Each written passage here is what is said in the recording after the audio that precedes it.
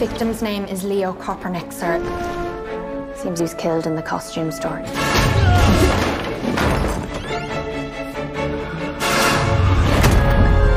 And then he was deposited here.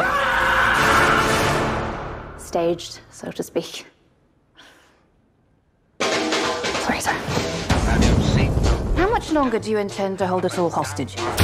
Or is that the idea? Gather all the suspects and interrogate each of us in turn until the mystery's solved? Marvin Cocker-Norris, overrated playwright. Celebrated playwright? Oh, I'm so sorry, sir. I can't read my own handwriting. There was an incident. I'll kill you. It's as good as a confession. Let's not jump to conclusions, Constable. What do we have here? Working late, huh?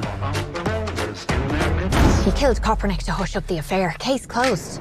I'm doing it again, aren't I, sir? Jumping to conclusions. Yeah, a little bit. You've never heard of Richard Attenborough. A real-life detective. I understand that you came to blows the night in question.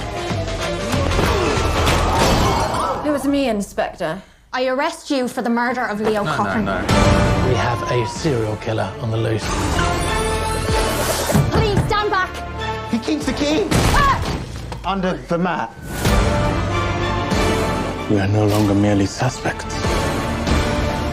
We are also potential victims.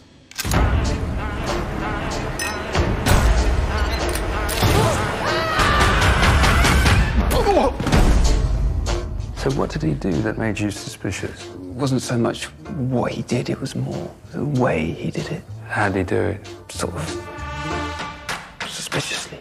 Right. Have I overlooked a good retro movie? Please tell me that movie in the year in the comments so that I can feature it in a future video. Thank you for your time today.